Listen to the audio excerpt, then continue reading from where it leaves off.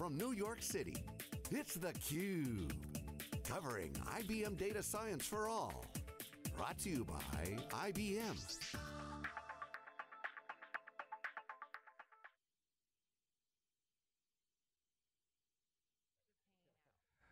Welcome back here on theCUBE. We are live in New York, continue our coverage here for Data Science for All, where all things happen. Big things are happening. In fact, there's a huge event tonight I'm going to tell you about a little bit later on, but Tricia Wang, who is our next guest, is a part of that panel discussion that you want to tune in for, live on ibmgo.com, 6 o'clock, but more on that a little bit later on. Along with Dave Vellante, John Wallace here, and Tricia Wang now joins us, a first ever. Hi. For us. How are you doing? Good. A global tech ethnographer. You said it correctly. Yay! I learned a long time ago when you're not already. Sure, slow it down and breathe. Right? You did a good job. Want to do it one more time? A global tech ethnographer. Good job. Well studying ethnography. Yes. And putting ethnography into practice. Yes. How about that? Really That's great. taking on the challenge, Trish. Now say it 10 times faster. How about in when a we're row. done? when we're done. Also co-founder of Sudden Compass. Yes. And so first off, let's tell our viewers a little bit about Sudden Compass. Yeah. And then I want to get into the ethnography and how that relates to tech. So let's go first off about Sudden Compass and the origins there. Yes, well, Sudden Compass, we're a consulting firm based in New York City, and we help our partners embrace and understand the complexity of their customers. So whenever there are, wherever there's data and wherever there's people, we are there to help them make sure that they can understand their customers at the end of the day.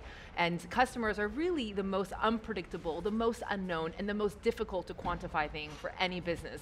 And we see a lot of our partners really investing in big data science tools, and they're hiring the most amazing data scientists, but they're still, we saw them still struggling to make the right decisions. They still weren't getting the ROI, and they certainly weren't growing their customer base. And what we are helping them do is to say, look, you can't just rely only on data science. You can't just put it all into, only the tool. You have to actually think about how to operationalize that and build a culture around it and get the right skill sets in place. And incorporate what we call the thick data, which is the stuff that's very difficult to quantify, the unknown.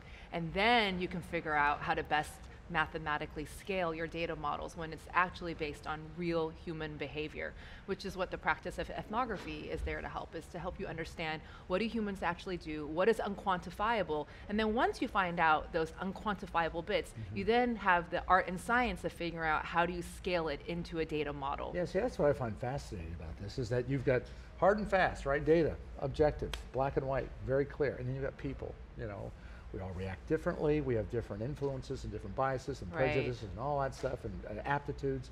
So you are meshing this art and science, right? And what is that telling you then about how best to your clients, how to use data to a best practice? Well, we tell our clients that because people are, there are biases and people are not objective and there's emotions, that all ends up in the data set. To think that your data set, your quantitative data set is free of biases and has some kind of been scrubbed of emotion is a total fallacy, and it's something that needs to be corrected, because that means decision makers are making decisions based off of numbers, thinking that they're objective, when in fact they contain all the biases of the very complexity of their humans that they're serving. So there is an art and science of making sure that when you capture that complexity, we're saying don't scrub it away. Traditional marketing wants to say, put your customers in boxes, put them in segments, and use demographic variables like education, income, and then you can just put everyone in a box, figure out where you want to target, figure out the right channels, and you buy against that and you reach them. That's not how it works anymore. Customers now are moving faster than corporations. The new networked customer of today has multiple identities, is better understood when in relationship to other people. And we're not saying get rid of the data science, we're saying absolutely have it. You need to have scale. What is thick data going to offer you? Not scale, but it will offer you depth. So that's why you need to combine both to be able to make effective decisions. So I presume you work with a lot of big consumer brands. Is that a safe assumption? Right. Okay, so we work with a lot of big tech brands, like IBM and others. And they tend to move at the speed of the CIO, which tends to be really slow and really risk averse. And they're afraid to over-rotate and get ahead over their skis. What do you tell folks like that? Is that a mistake, being so cautious in this digital age? Well, I think the new CIO is on the cutting edge. I was just at Constellation Research annual conference, in Half Moon Bay. Our friend Ray Wang. Yeah, Ray Wang, and I just spoke about this at their Constellation Connected Enterprise, where they had the most, I would have to say, the most amazing forward-thinking collection of CIOs, CTOs, CDOs, all in one room. And the conversation there was like, we cannot afford to be slow anymore. We have to be on the edge of helping our companies push the ground. So investing in tools is not enough. It is no longer enough to be the buyer and to just have a relationship with your vendor and assume that they will help you deliver all the understanding.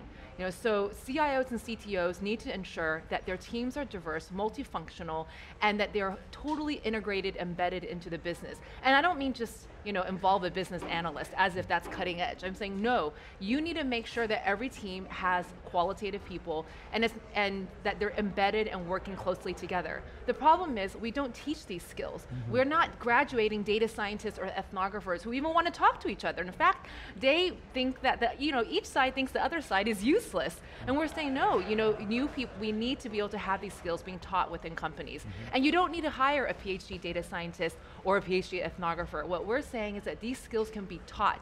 We need to teach people to be data literate. You've hired the right experts. You have bought the right tools, but we now need to make sure that we're creating data literacy among decision makers so that we can turn these data into insights and then into action. What is that? Let's peel that a little bit. Data literate, you talking about creativity, visualization, combining different perspectives. Where should the educational focus be? The educational focus should be on storytelling. Is that right now, you cannot just be assuming that you can have a decision maker make a decision based on a number or some long PowerPoint report. We have to teach people how to tell compelling stories with data. And when I say data, I'm talking about it needs the human component and it needs the numbers. And so one of the things that I saw, this is really close to my heart, was when I was at Nokia. And I remember I spent a decade understanding China. I really understood China, and when I finally had the insight where I was like, look, after spending 10 years there, following 100 to 200 families around, I had the insight back in 2009 that, look, your company's about to go out of business because people don't want to buy your feature phones anymore. They're going to want to buy smartphones. But I only had qualitative data, and I needed to work alongside the business analysts and the data scientists. I needed access to their data sets, but I needed us to play together and to be on a team together so that I could scale my insights into quantitative models. And the problem was that, your question is like, well, what does that look like? That looks like sitting on a team, having a mandate to say you have to play together and be able to tell an effective story to the management and to leadership. But back then, they were saying, no, we don't even consider your data set to be worthwhile. We love our candy bar phone, right? Yes. It's a killer. And we love our numbers. We love our surveys that tell us. Market share was great. Market share is great. We've done all of the analysis. Forget the razor. Exactly. And I'm like, look, of course your market share is great because your surveys were optimized for your existing business model. So big data is great if you want to, optimize your supply chain or in systems that are very contained and quantifiable. That's more or less fine. You can get optimization. You can grow. You can get that 1 to 2 to 5%. But if you really want to grow your company and you want to ensure its longevity, you cannot just rely on your quantitative data to tell you how to do that. You actually need thick data for discovery because you need to find the unknown. One of the things that you talk about, your passion, is to understand how human perspectives shape the technology we build and how we use it. My language. Okay, so when you think about the development of the iPhone, it wasn't a bunch of surveys that led Steve Jobs to develop the iPhone. No. And so it was, I guess the question is, does technology lead and shape human perspectives, or do human perspectives shape technology? Well, it's a dialectical relationship, it's like, does a bun shape the burger, the bun, or does the bun shape the burger? You would never think of asking someone who loves a hamburger that question because they both shape each other. Okay.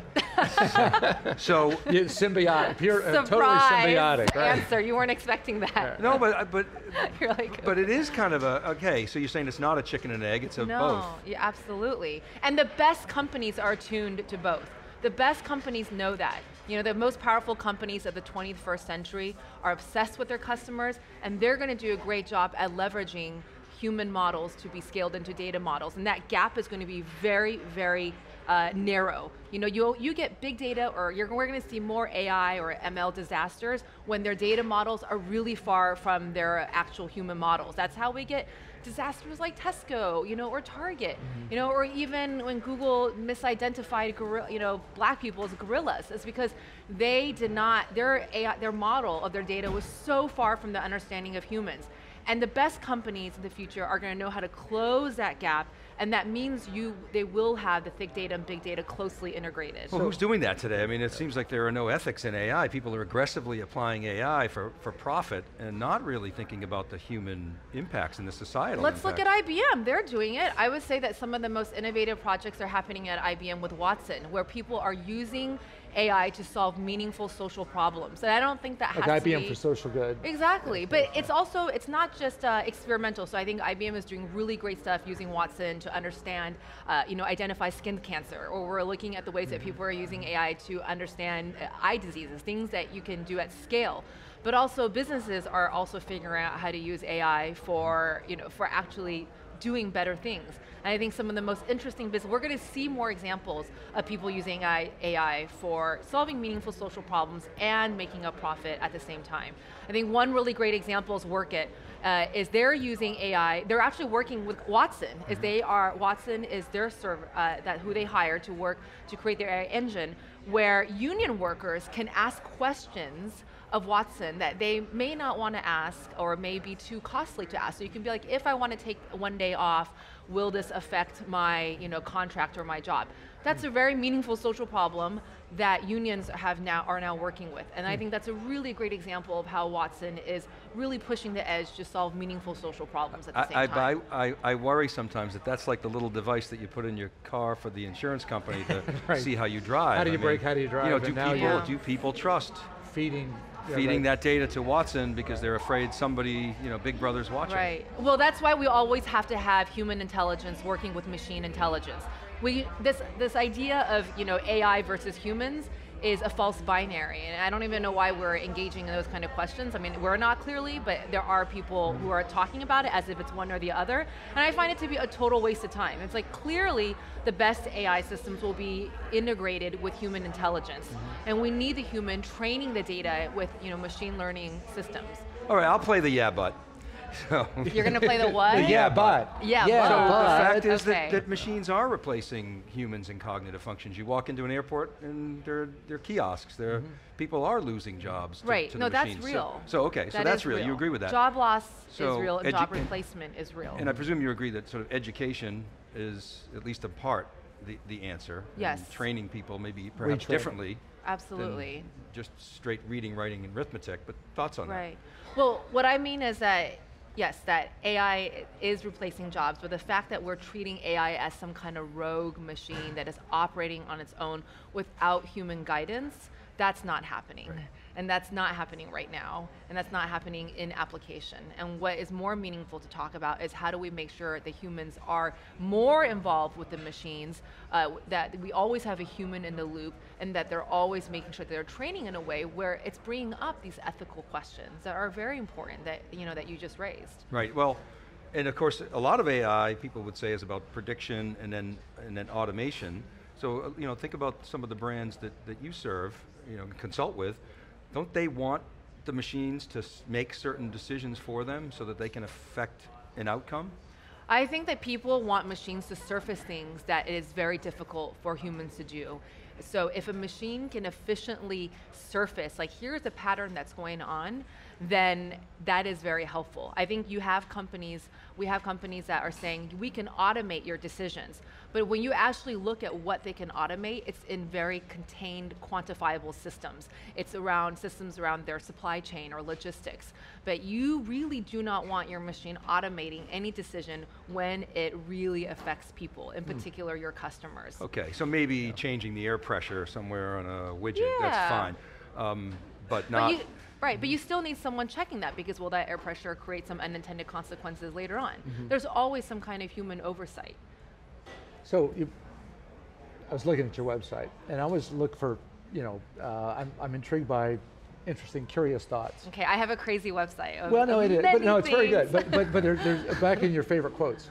My favorite quotes. Rather have a question I can't answer than an answer I can't question. Yeah. So how do you bring that kind of, there's no fear of failure, right? Yeah. To the boardroom, to people who have to make big leaps and big decisions, and enter this digital transformative world, where I think that a lot of companies are so fearful of what's going to happen next, and that fear can oftentimes corner them into asking small questions and acting small, where they're just asking, how do we optimize something? That's really essentially what they're asking. How do we optimize X? How do we optimize this business? What they're not really asking are the hard questions, the right questions, the discovery level questions that are very difficult to answer, that no big data set can answer.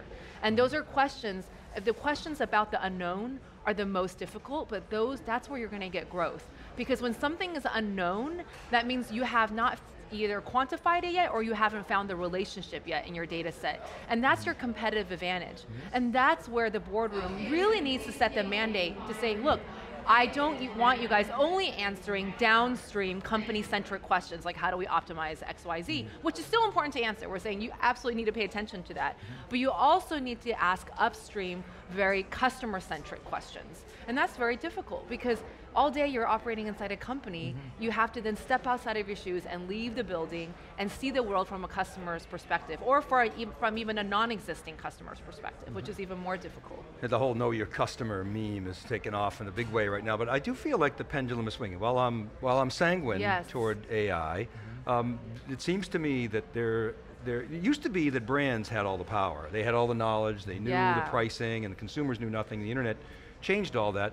And I feel like digital transformation and all this AI is an attempt to create that asymmetry again, back in favor of the brand. So I see people getting very aggressive toward, okay, and certainly you see this with Amazon. Amazon, I think, knows more about me than I know about myself.